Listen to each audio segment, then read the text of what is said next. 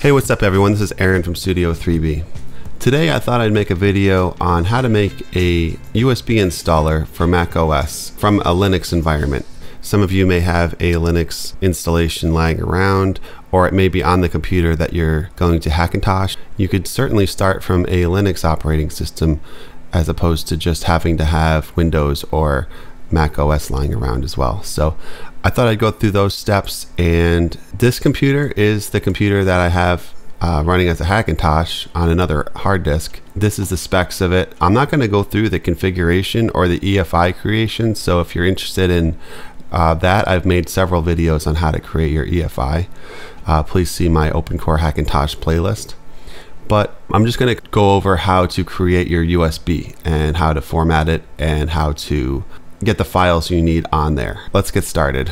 So first thing we're going to do is go to a browser and search on Dortania OpenCore Guide.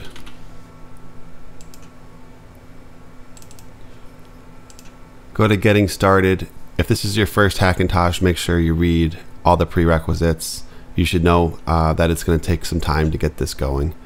You should also know all your hardware, and your BIOS settings should be good to go also. So go to making the installer in Linux, and this is a little confusing from my perspective, so I'm going to try to boil it down for you. So you're going to need the macrecovery.py, which comes right from the OpenCore distribution. And if this is your first installation on this computer, go with the debug and download the OpenCore debug zip.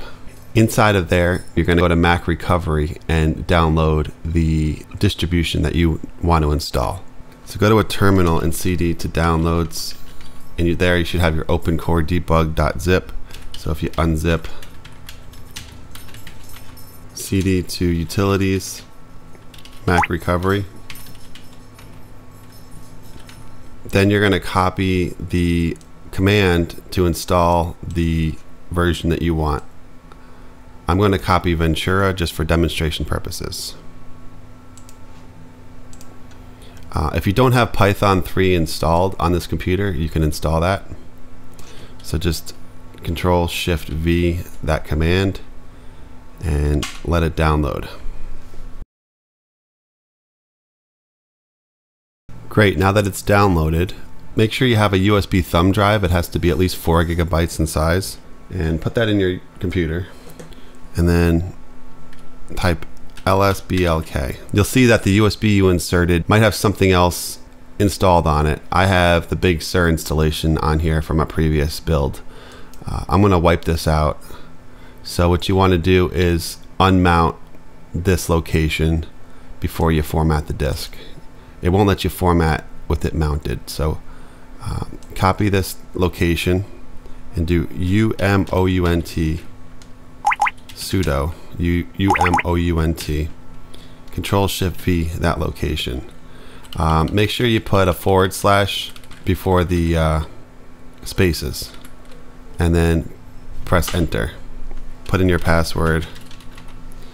There. Now if you lsblk, you'll notice there's no mount location for your USB thumb drive. Make sure you're looking at the right disk. Make sure the size is correct, and you're not confusing it with some other disk in your computer. Next thing you're going to want to do is sudo fdisk and then /dev/sd and then whatever letter that disk is. So mine is F. Don't put the number after it, just do the whole disk. Alright, and then you're going to press D for delete. That'll delete the existing partitions. So we're going to do delete 2 and then do D again for the first partition. Alright. If you're not sure what command to type, press M for help. So I'm going to press G, create new GPT partition table. I'm going to type N for new partition.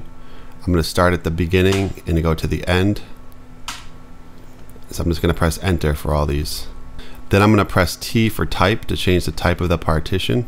I'm going to press L. I'm going to change the partition type to Microsoft Basic Data. So I'm going to hit Q for quit out of the list. I'm going to press 11. So now it's labeled as Microsoft Basic Data. And then I'm going to hit W for write to write this partition to the disk. Okay, now if you do LSBLK, you have SDF and there's one partition in there. So what I'm going to do now is I have to format SDF1 to be FAT32. So if you go to the guide, that command is available, but scroll past this because this is showing you multiple ways of formatting your disk, and I got really confused throughout here. So literally go down to this command, sudo make fs fat32 OpenCore, and I'm going to put this on dev SDF1.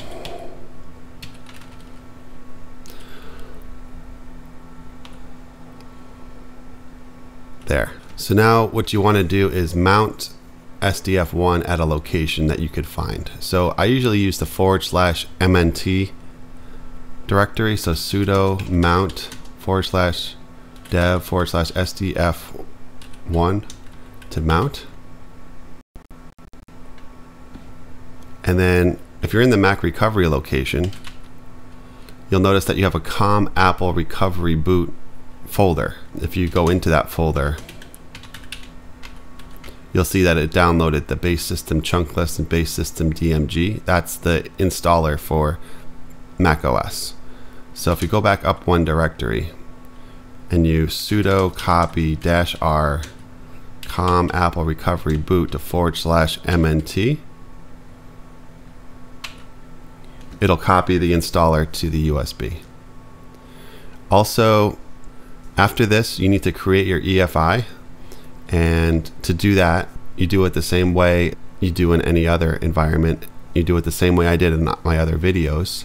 You download proper tree to do your config plist, and you download all your kex and ACPI files. To get proper tree working on Linux, just go down to proper tree download from your browser and download that, and then cd to tilde downloads, unzip proper tree master, and then cd to proper tree master, and then you just sudo python 3 propertree.py, and that opens this, and then you could open up your config plist.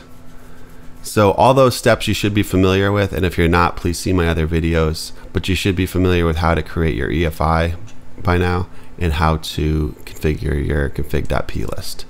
So assuming that you have all that created, I'm going to go to my documents, which I have my EFI created for this particular machine, and I'm just going to copy that to my mount directory.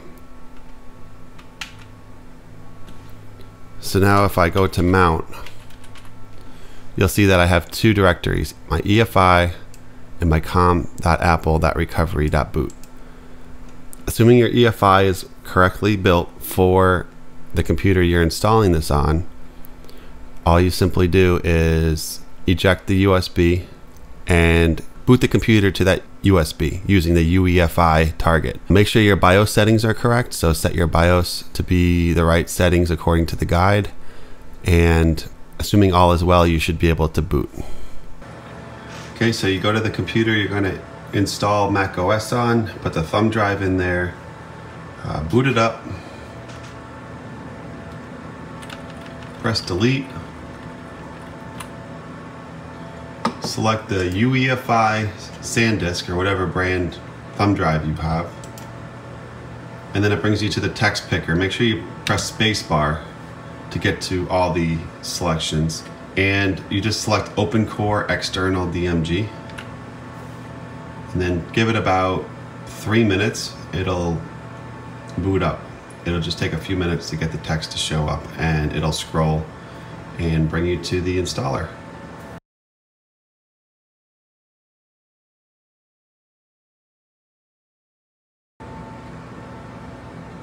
Congratulations, you successfully made an installer in Linux. From here on out, it's the same steps as always. Thanks for watching. Please like and subscribe if this was at all helpful to you. Leave a comment below if you have any questions. Thank you. Goodbye.